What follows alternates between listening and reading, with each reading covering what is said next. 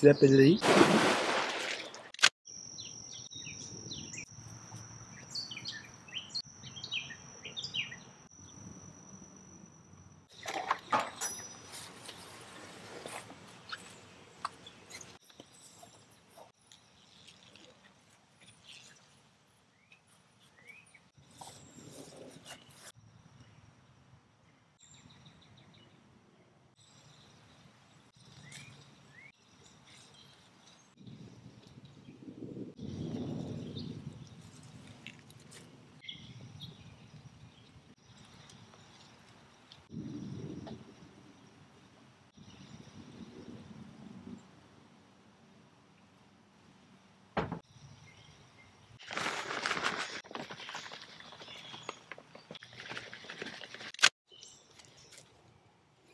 Hello everyone, how's it going? Today it's Sunday at Culinary Gardens. My plan today is to have no plan. So I will do random stuff in the garden, the garden maintenance and whatever popping in my mind, I will just do it, tape it and edit the video later. I just moved the scented geranium from the original vegetable garden right there to the new raised bed right here, because this spot have more sunlight. I make that little 2 trenches right there. Then I put fertilizer on the trench. On the trench, I will put potting mix right there. On top of the organic fertilizer. There are 2 reasons why I use the potting mix on top of this trench. The first reason is because I want to make sure that on the side that I will direct sow the marigold is super clean and there's no weed seeds on it. Otherwise, I will have a lot of seed popping up mixing with the marigold. And the second reason is that I should not use an old potting mix or seedling mix for sowing seed in the next spring or next winter, because it can develop the mold or disease or some kind of allergy or fungus on the old potting mix. And that's why I wanna use all my potting mix that I have right now within this season. So the next year I buy the new one, which is gonna be more clean. For the one that I already have, I will use in my planters, in something like this, or sometimes I can just dump in the compost pile.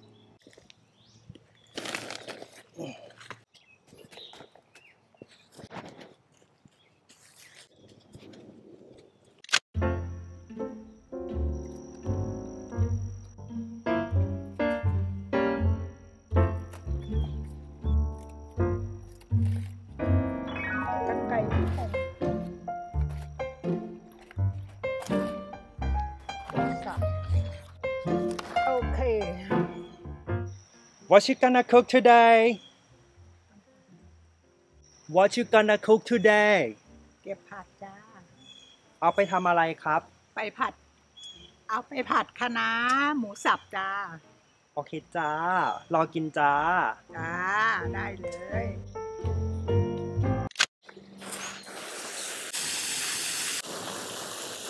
And this is the giant orange marigold seed that I will plant them now, so I can harvest the flowers for my Halloween bouquets. And I just put 1 or 2 seeds next to each other. I'm trying not to step on the raised bed because that will compact the soil on the flower bed. Then I sprinkle the potting mix lightly on the trench, just very lightly. And spray the trenches 1 more time. Don't soak them, okay? Just spray them. Another benefit of doing trenches like this with the potting mix is that I can see very clearly which spot that I direct sow the marigold, because of the perlite and the texture, of the potting mix. And I know for sure whatever germinate on those trenches are marigold seedlings. So Jason deadhead the roses. The reason that he deadhead the roses because if you don't deadhead them, they will go to seed. And when they go to seed, all the energy go to the seed, not to the blooming flowers. If you don't deadhead the roses, that is totally fine because the seed pod, you see this little ball, they're so cute. Now they are green, but in fall, they will turn to like red, dark orange, or yellow, depends on the type of roses. Then it will be like such a wonderful fall accent to your garden. ทำไรจ๊ะ เด็ดใบมันออกใบมันเยอะ จะไปผัด เราไม่กินใบเหรอ กินแต่ไม่กินมันเยอะใบมันเยอะไป แล้วทำยังไงอ่ะ ฮะก็เอาเท่านั้นอ่ะ ก็คือเอาเท่านี้เหรอครับ ใช่ กินเท่านี้เหรอ ใช่ แล้วใบเอาไปทำอะไร เอาไปทำให้เขาทำหมักปุ๋ยหมัก ไปทำปุ๋ยหมัก ใช่ เอาไปให้น้องได้ไหม ได้ให้ที่ไหน เนี่ยเดี๋ยวกล้องไปให้น้อง ไปให้น้องกินนะครับ ไปเลยคนกินก้านมัน คนกินก้านมัน so Auntie said she take all the leaves out from the Chinese kale because she eat the stem of the kale. I mean she cook the stem of the kale, not the leaf. So I will take this leaf and then I will give to Choco Ball and Choco Chip. If you don't know who Choco Ball and Choco Chip, that is Choco Ball and Choco Chip. So cute. They are groundhog and they come to my garden all the time to eat flowers. Hello. Oh, don't touch each other like that. In the last 2 days, they came to eat a lot of my flocks. And here the damage. Look at this. I'm supposed to have flocks flower like this, but they, eat all the tips of the flowers. But they leave some flower for me to be used right here. But almost all of them are eaten. And I have so many flowers in my garden. I don't mind at all to share some with them, because they make me happy. Hello, they're running so cute. So I will put this leaf on their gate. And guys, this is how they come to my garden. Right here. You see that dig like the hole there? This is my water irrigation timer. So I will just leave it here for them, okay? So I hope when they come here, they eat the kale and don't go to my flower garden right there. My cottage garden is at its peak right now. Right now, everything's so beautiful. Holy moly.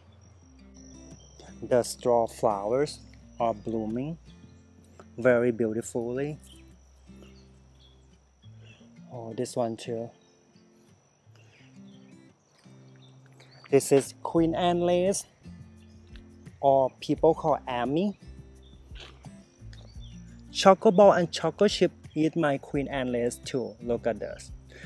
But I learned that they always eat about like half of it, or 1/3 or 2/3 of the same flowers. That means if I plant, 10 Queen Anne lace, they're gonna eat only about 5 of them or 3 of them. And I have, the other survivors, Queen Anne lace to use for my bouquet. And the first lesson that I learned from Choco Chip and Choco Ball is that whichever flower that they eat tend to be, human edible flowers like these yarrows. In very early spring, they keep eating some of my yarrows, not all of them. But this is the example of what they ate in spring. You know, they like keep eating the tip of the plant. And that's the second lesson that I learned from Chocobo and Choco Chip. If I cut about 2/3 of my yarrow plant in early spring, they will become more compact and the stem will be shorter and they will not flop in summer. This is the yarrow that Chocobo and Choco Chip didn't eat in spring. You see the stem is very tall, which is perfect for cut flowers, you know. However, they flop like that. Okay. In comparison to the clump that Chocobo and Choco Chip didn't eat in spring, you see it's compact. Thank you so much, Chocobo and Choco Chip. I love you. What are you doing? That weed? Yes. Thank you so much. You're the best thing.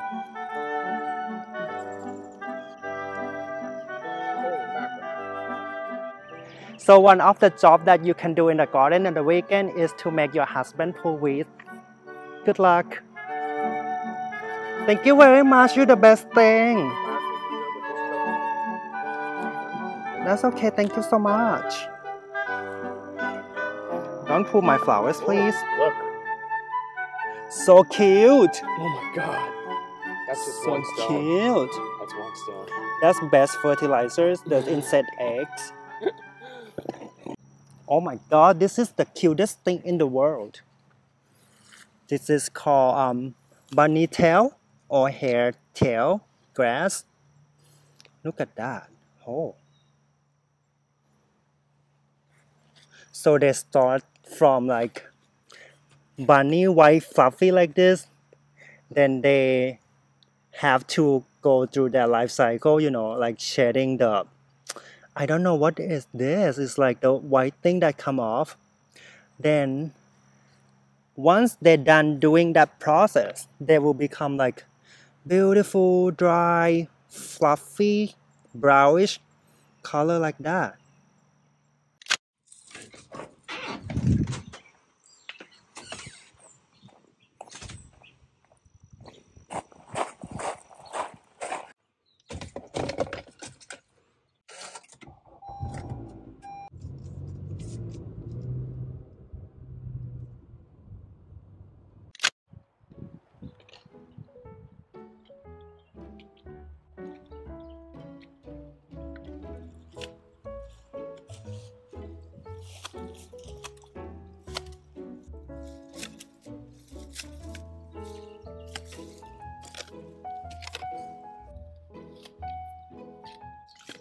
These clippers or pruners that Jason is using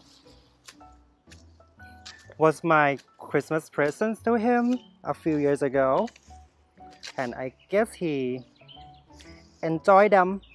English ivy has a very nice foliage, and I can use them for Christmas time. However, they are invasive in New Jersey. So we grow them, you know, in a very contained space. I mean, we didn't grow them, but the previous owner planted them in a very contained space. Like right here, we have the bricks border that separate the lawn from the English ivy. So we will keep pruning them, you know, about 3 times a year to just, you know, give it a haircut. If English ivy is not invasive, I would love it so much because, you know, it provides like a good landscape to my garden in summer, in fall, in winter. They look green and lush, you know, entire year. Can you imagine? I don't have the flowers, I don't have the shrubs, you know, most of my trees, you know, drop the leaves.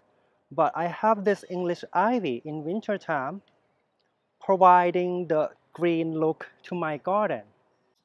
When we first moved in, the first time we trimmed back all this ivy, it was completely covering all these cobblestones. So we didn't even know this was here. I mean, all these gardens are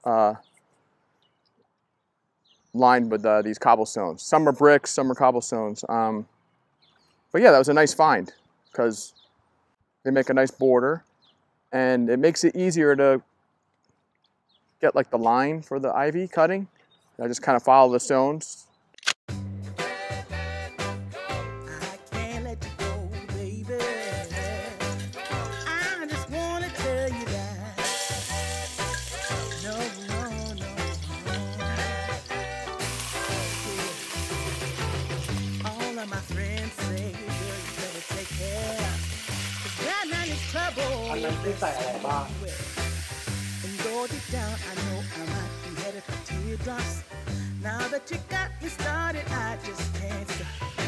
About 2 spoons of oyster sauce, 1 teaspoon of mushroom soy sauce, and Auntie just put about half a cup of water.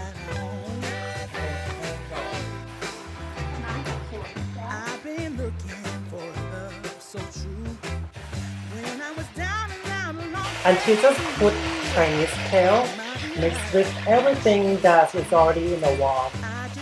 A little more water.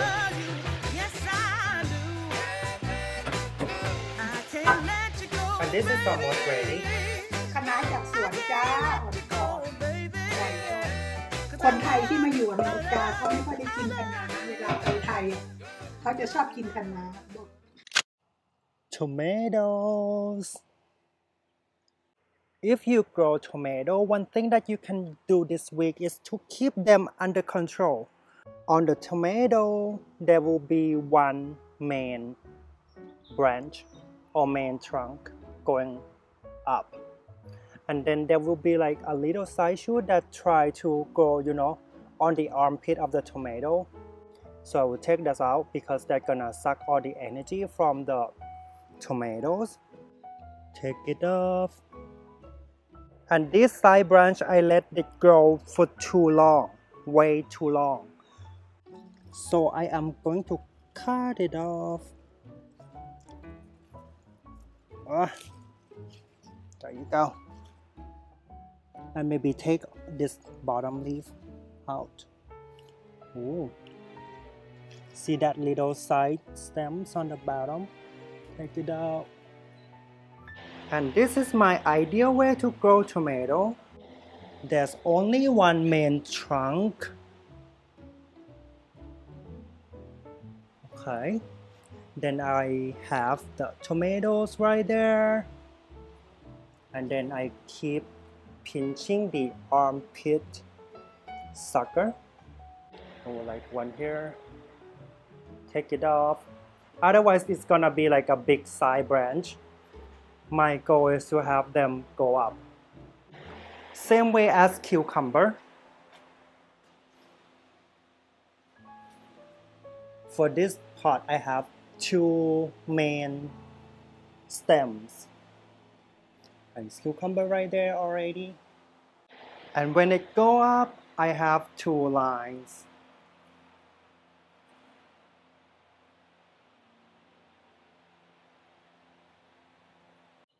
And this is my favorite dahlia so far. Oh my gosh, so pretty. Look at that one. Oh, come on.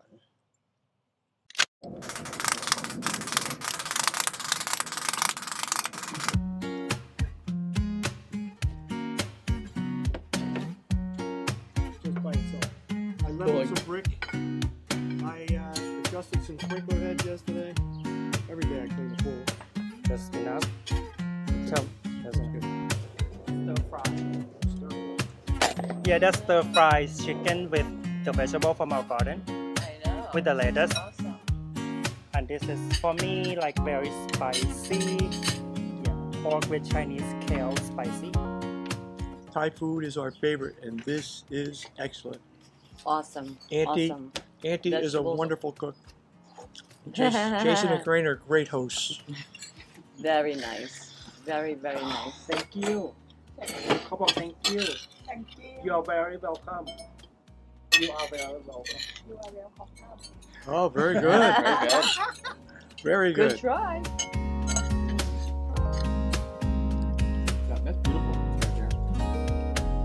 Oh my god, so good. Oh my god, so good. Thank you, Auntie. Seppi Sepili. Sepali. ขอบคุณค่ะ Almost gone in Yeah. like 1 Yeah. second. Look at my plate. It's great. Yeah. My plate. Good job. Last week I got a terrible headache and back pain, but I did not stop working on my content. I did not take any sick time from my full-time job. I kept taking flower order.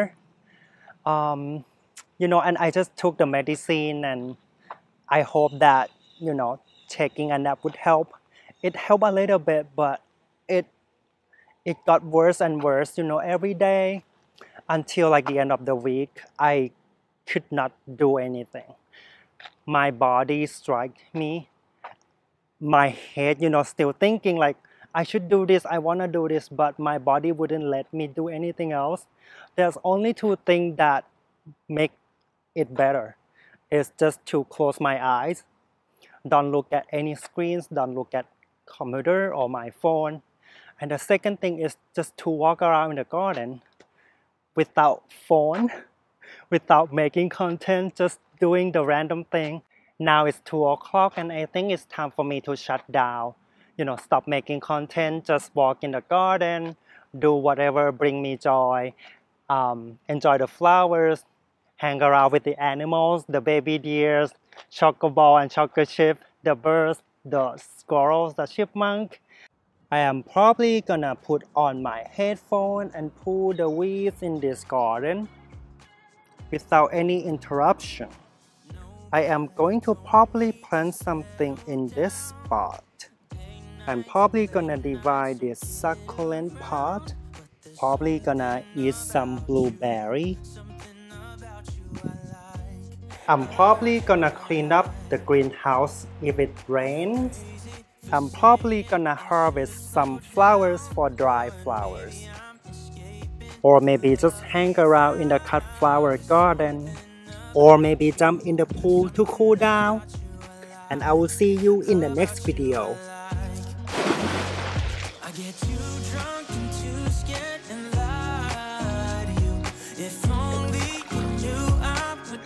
Oh, and don't forget to subscribe. Bye! Nobody loves